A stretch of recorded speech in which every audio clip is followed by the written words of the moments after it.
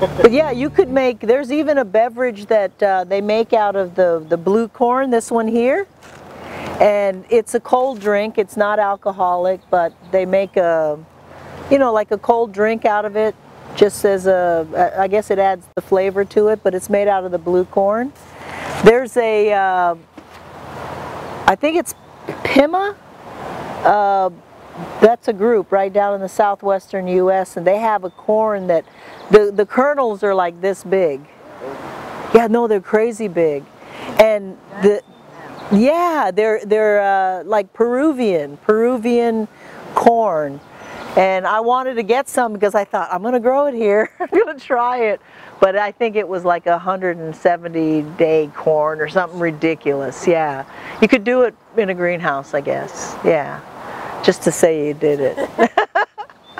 But that's a really cool corn because the cobs are quite large, I guess to accommodate the corn.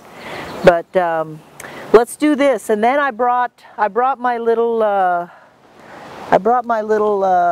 induction stove here because I know some of you got to eat some of the cornbread that I made last week, but there's another corn, I guess a way to eat cornbread that got adopted by the settler culture here, and some people call them Johnny cakes. Who's heard of Johnny cakes? Johnny cakes? No? Yeah, you've heard of Johnny cakes? Yay, one person. Good thing you came today. Maple syrup all over the top. Yeah, that too. Yeah, just like a pancake. Yeah, so the I should have brought some maple syrup. Don't have any. Grits? Huh? No, grits is another thing. So grits is like polenta.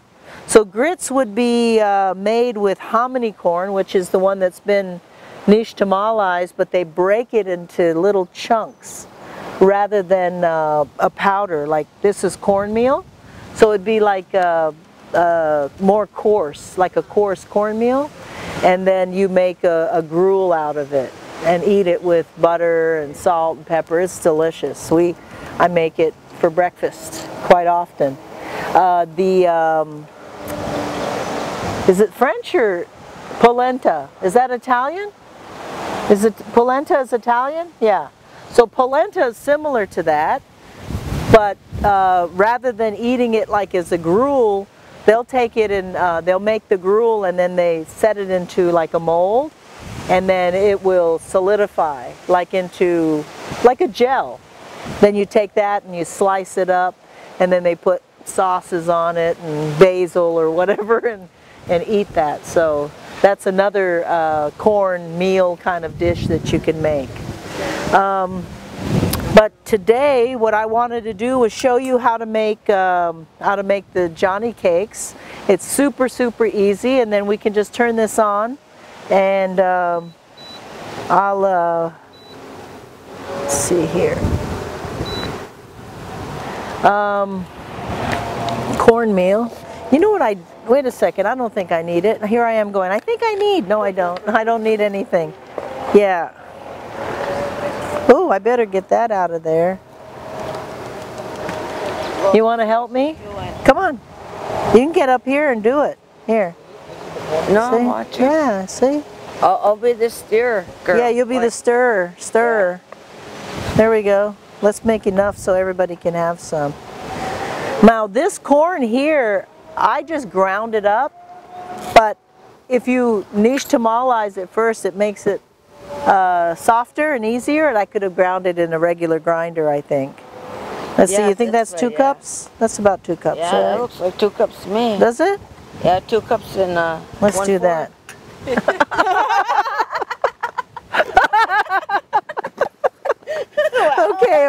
Okay. You got it. All right, so you got that. And I brought some eggs from the chickens. Oh, Live eggs, yeah. Yeah, live. Fresh live chicken. Don't mix it. Let's put the eggs in, and then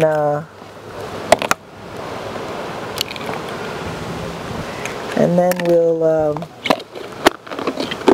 I guess I should have put this in, but that's okay. It'll be all right. Oh, look at that. Baking powder? Yeah, a little bit. Oh, cool.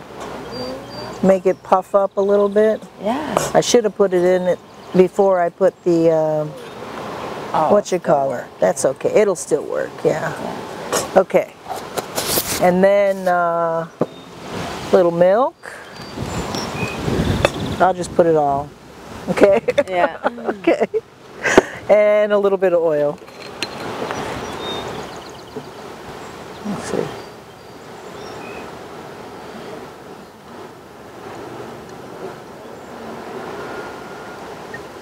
Okay, now you can mix it up. Okay. I feel like it depends on what you want to use it for, but is there a variety that would have more nutritional value for us, or? For the corn? Yeah. I think any of these corns that are the heirloom varieties. Anything but sweet corn. Well, you know what though? I'm not trying to give sweet corn a bad rap. Sweet corn is awesome. It is tasty, and we actually have a not a sweet corn, but you know how we eat the green corn?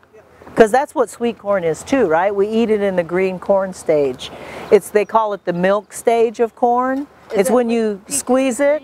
Yeah, that's a sweet corn. This thing is like slanted a little bit. Maybe we can go, maybe go this way. Can we go this way? Yeah, maybe. Nope, I gotta have another one now. Hold on. Wouldn't you use coconut milk in here? You Or could. is it just... You could. Yeah, I was just wondering because there's some vegans here. Oh. Yeah. Oh. So they can't... I didn't know. The other day I thought we were... Who's vegan? Jess is vegan. Where's Julia? And She's vegan too? she's vegetarian. Vegetarian? You're total vegan. Yeah. But I thought... I am at home, Right. and then, yeah. Okay. It's okay. You would have one of these? There's only Yeah. a little bit tab of milk, like only like 1%. I calculated it. There you go. It's organic milk too. So... All right, so you can just cook these like little pancakes. You know what we should get? A little plate or something? Yeah, there we go. See? You can get up and come up here. If you guys want to cook your own, you can. But it's similar to, I guess, with pancakes. You just wait till the bubbles come up. And then you flip it over. You see that? Is the white one this one? The white one was this one. The hard one, huh? No, the light one. Yeah, this one was lighter. You can feel the difference. If you want to play around with it, you're welcome So that to one do there that. is good to eat like that. This one? Yeah, you could. Oh my God, they're beautiful. They're cute, aren't they? They cook so fast. Yeah, that's what I like about them, because then you can cook them up and...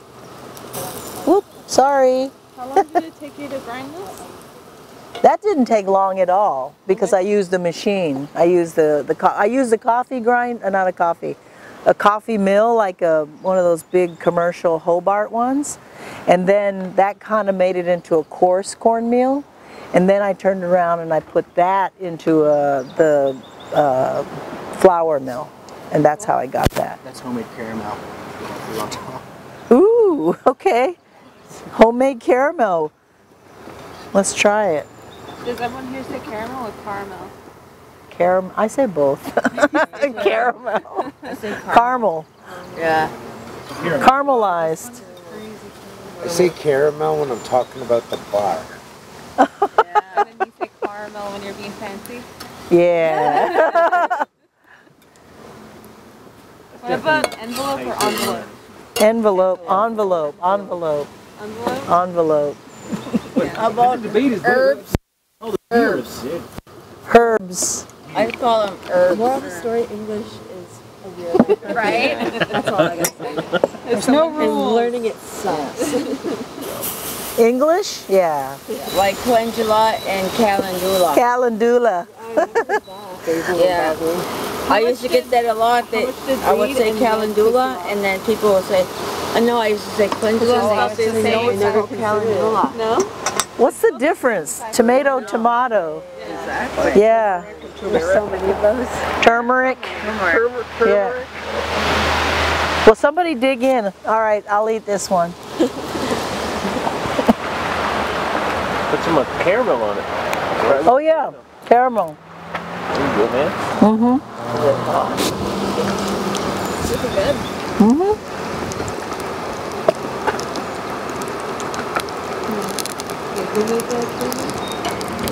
Wow. Oh yeah. See, make it better. Are you looking at my other corn seeds? Yes, yes, yes. No, I have a bunch of other corn seeds here. Yeah. This I one. like their disclaimer on the back. Oh, yeah. This one here is really cool. Look it up. This was sent to me by Rowan White. Do you remember I told you Rowan has been working on seeds and seed saving? Yeah, she's actually from here, I believe, but she lives in the U.S. and she's been working with seeds they sent. It's called bear paw popcorn. And if you see it, it looks like a bear paw. It's weird looking, but it's a genetic mutation, I'm sure. This silly thing, it can't handle the heat. There we go. See, it kicked off. There we go.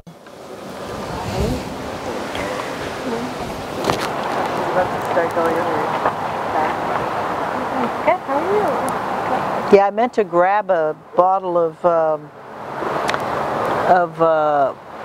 maple when I was heading out the door, but forgot. It's like if you really love me, you just Give me that. I was considering it, but I was going to ask you for permission first. Oh yeah, she can eat anything. Okay, I'll grab her. Just baking powder. Be best friends. Yes. Yeah. A little bit. Cornmeal, milk, baking powder, Eggs. eggs. You can put salt. I just didn't have any, but salt is nice. Oil. Yeah. And cornmeal, you could buy that in like a superstore? Yeah. Yeah. Yeah, yeah. I mean, you could use regular cornmeal.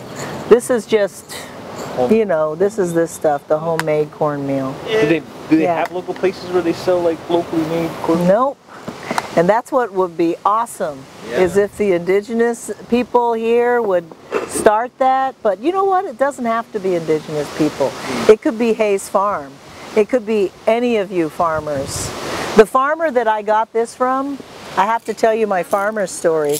So I went to a conference. Sorry. I know. That's what farmers go to. We go to conferences, right? So there was this conference down in the state of Maine, and they invited me to come down because all these farmers were getting together. And it was at a farm, and there was all these farmers down there. None of them were indigenous. But their goal was to reintroduce this kind of corn, the heirloom flint corn, back into mainstream use, which was, I thought was a really cool approach, because they were, here we go, we got more. Somebody else grab one. Two more. So